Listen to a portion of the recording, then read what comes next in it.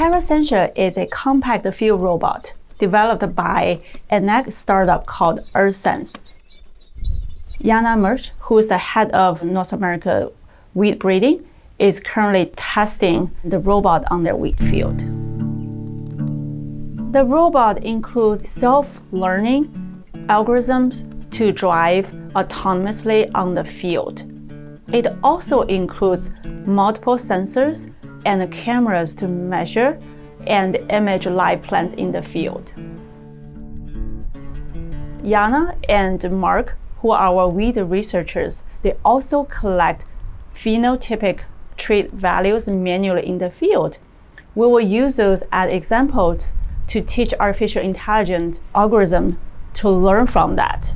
And in the end, we use the image data to predict trait values such as on type, plant height, as well as flowering time.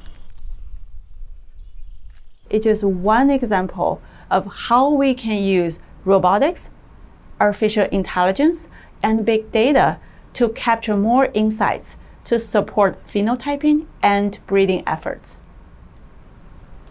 Yeah. Almost as good. Oh, that's the treated. Okay. Yeah. That's the hard scores I gave. Due to the fact that the robot can operate continuously and independently, we'll be able to collect data on more material than we have been able to in the past. This will allow us to make more informed selection decisions, especially in our younger generation breeding nursery, where we have hundreds of thousands of individual rows, in which case it's just not feasible to collect that data. So last year's work showed that the AI model was able to accurately identify traits such as on type and heading date using plant images from our trial field. What we're trying to do this year is expand that and look at additional traits such as plant height and disease severity, and additionally verify the data and the results that we got last year.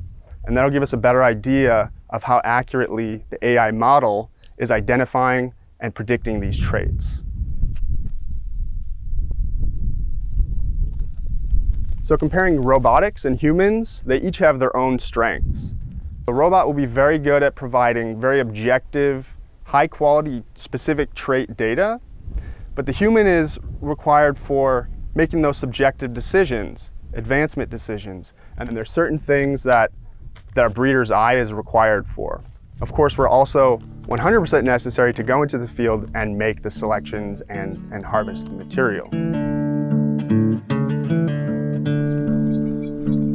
Data provided by the robot will add precision to the decisions that the breeders make.